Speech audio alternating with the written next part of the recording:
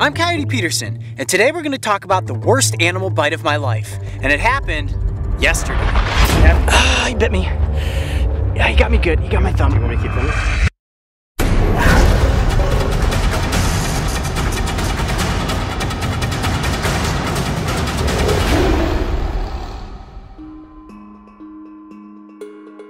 Since beginning this journey of bringing wild animal adventures to the world, I have found myself in many dangerous situations. Some of them planned, and that was intense, getting swatted at by a grizzly bear. Okay, so now we want to get you guys up close with some of Adam's incredible features. Some of them by chance. This turtle just bit the top of my thumb off. Big time. And all of them, which I hope serve as both educational entertainment, but also as a lesson into why you should never approach wild animals on your own. And that's just gonna keep bleeding and bleeding. My job is dangerous. I think we can all agree on that. And sometimes, I do push things to the extreme. 1, 2, 3. Ah! Ah! However, anytime we visit a location, like Arizona's Sonoran Desert, we try to be as calculated and safety conscious as we can. Priority number 1, guys, is safety. This environment is incredibly hostile, and if the heat doesn't get you, watch your step, because the biological landmines just might. That is so cool. This is the second Gila monster that we've encountered in the Sonoran Desert, and it's a big one. He doesn't want anything to do with us right now. He's just laying low to the sand saying, okay, don't get any closer. And while I have encountered, handled, filmed, and released many dangerous creatures, even I make mistakes.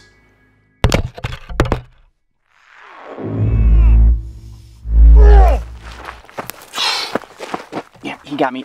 He bit me. Are you sure? Yeah, he definitely bit me. Let me keep them. Oh, yeah, he got the whole top of my thumb. He got right past the GoPro, and he got the whole top of my thumb. All right. Just stop filming, stop filming.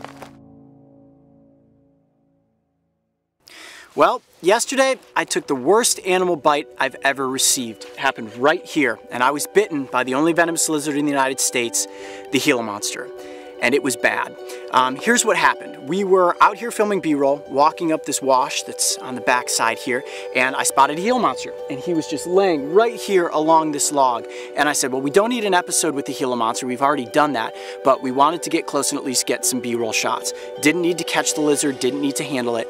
We got some great shots with the C100 camera, and I said, you know what, let me get a couple shots with the GoPro.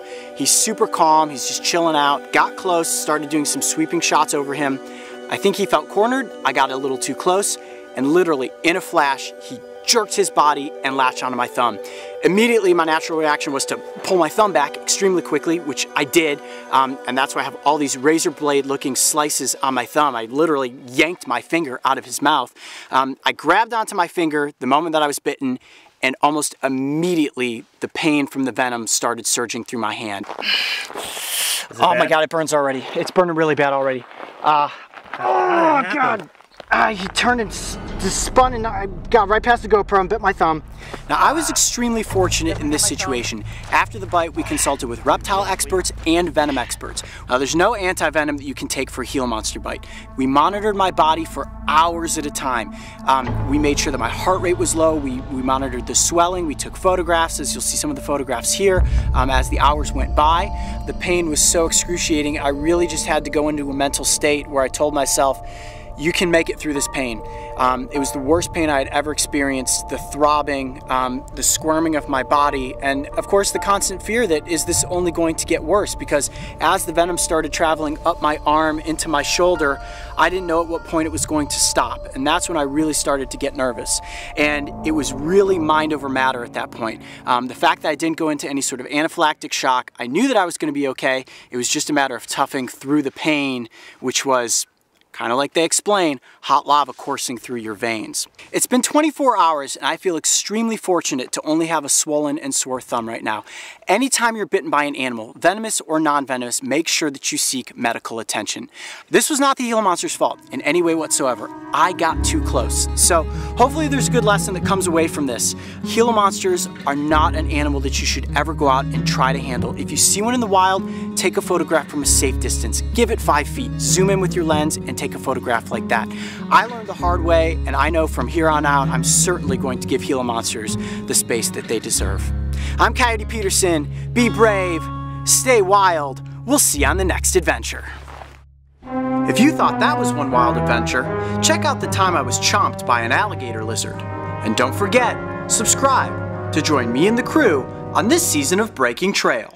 They're called alligator lizards for a reason. Ah!